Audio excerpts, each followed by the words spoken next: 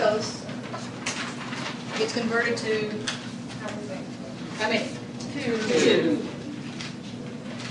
Two pyruvates, right? And from this process, which is called what? Glycolysis. Okay, glycolysis, right? Breaking it in half. You net, the net result of that is what? 2 ATP. 2 ATP. 2 NADH. And 2 NADHs. That happens where? In the cytosol. Do you need oxygen? No. Very good. Now, if oxygen is around, what happens to the pyruvates? Go into the mitochondria, right? They go into the mitochondria and they are converted into acetyl-CoA. So I have 2 pyruvates. I have how many acetyl-CoAs? 2. 2. The 2 pyruvates get converted to 2 acetyl-CoAs. Okay, now, from that process, what do I net, besides the acetyl-CoA? 2 NADH. Oh, NADH and 2. 2 NADHs, right?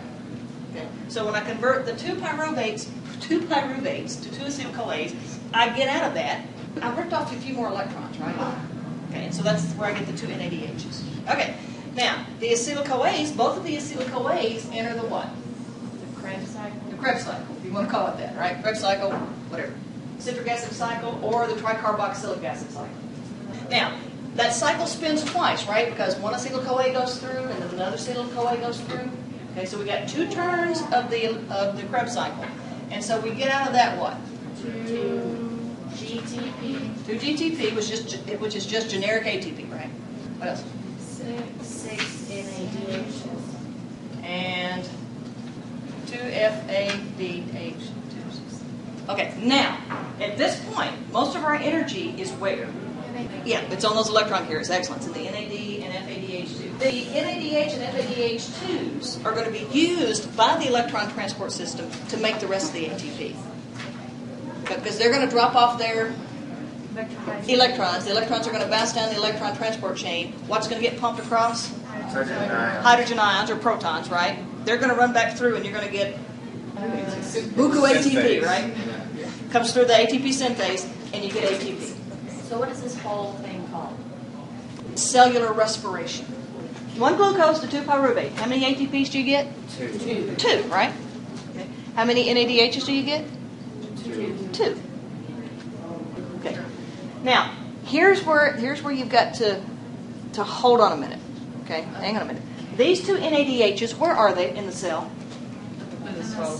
They're in the cytosol. Where's the electron transport system? In the mitochondria. So, for the 2 NADHs that are made in the cytosol, you have to spend a little money to get them in the mitochondria.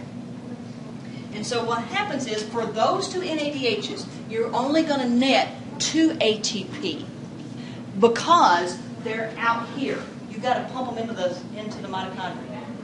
The rest of these 2 NADHs, these 6, and those 2 FADH2s were made inside the mitochondria, right? For NADHs that are made inside the mitochondria, the NADH drops off how many electrons? 2. And how many protons get pumped? 6. And 6 come back in, and you get how many ATP? 3. For the FADH2s that were made inside the mitochondria, how many ATPs do you get? 2. Okay?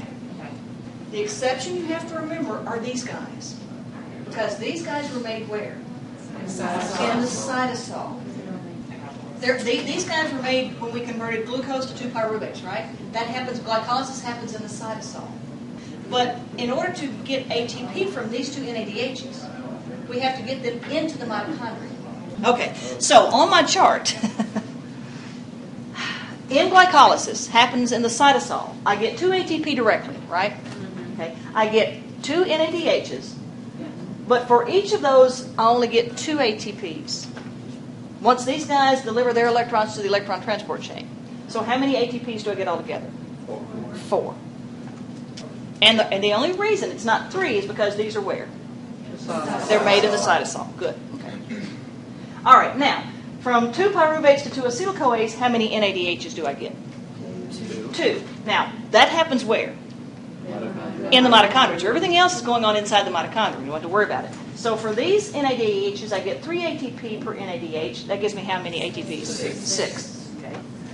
Now, two turns through the TCA, or the Krebs cycle, or the CAC. Because you've got 2 acetyl-CoAs, so the cycle has to turn twice, right? Okay, so 2 turns gives you how many NADHs total? 6 NADHs. And I get 3 ATPs per 6, that gives me a total of 18 ATPs. How many FADH2s? 2. How many ATPs per FADH2? 2. And so 2 times 2 is 4. And I get directly how many GTPs? 2. And so they're just, straight across. And so if you add all that up together, you should get 36 ATPs.